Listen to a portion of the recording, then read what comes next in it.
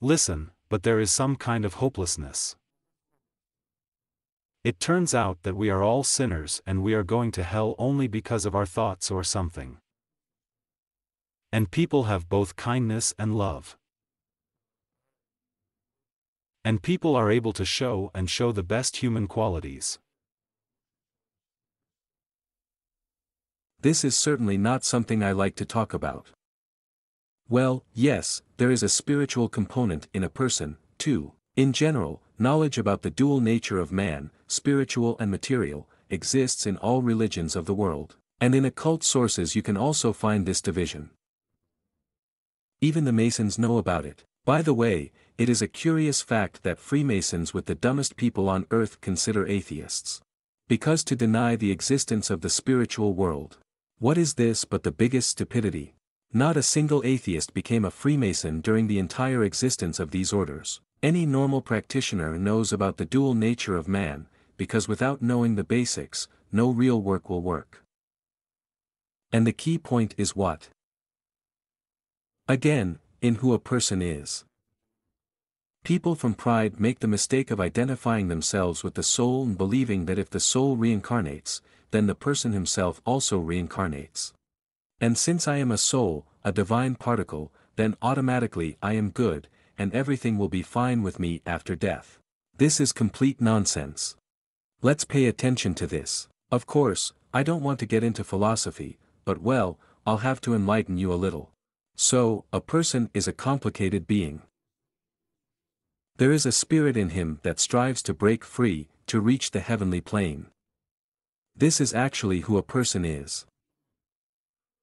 But, also speaking in the language of Orthodox mystics, there is flesh in man, that is, a force that opposes the spirit, which is the source of sin, and only by defeating it can one achieve the liberation of the spirit from the captivity of matter. The action of the flesh manifests itself in a person's life through our own consciousness, through thoughts that come into our head, images, desires. And if we speak in religious language, then this is a personal devil or without, who sits inside every person. And the most fatal moment is that 99.9% of people perceive themselves just as a demon, believing that these are my thoughts, these are my desires, this is how I decided, this is how I think, this is how I perceive the world and so on.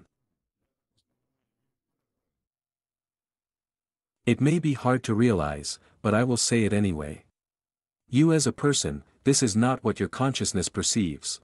You are not consciousness. The whole mess that happens in people's heads with all the pictures and emotions is like ripples on the water created by the devil so that a person could not see his true reflection on the smooth calm surface of the water. Do you remember how it was in the movie Revolver? His biggest trick was that he made you believe that he was you. That's somewhere like that. Now an idea has come to me. By the way, I have watched this film several times, and I wonder if the director himself understood what meaning he was laying for him or not. Well, yes, most people really associate themselves with the body awareness. What's wrong here? In my opinion, it's generally stupid to consider yourself a body. It's obvious that it functions absolutely autonomously, without our participation. At the same time, they also manage to control us, indicating when he needs to go to eat, when to sleep and all that stuff. The body. This is what our image, the image of a demon, looks like, but only in this rough material world. Accordingly, the presence of a body contributes to the fact that the spiritual component of a person can stay in this material world and receive his experience of knowing good and evil. In short, a man.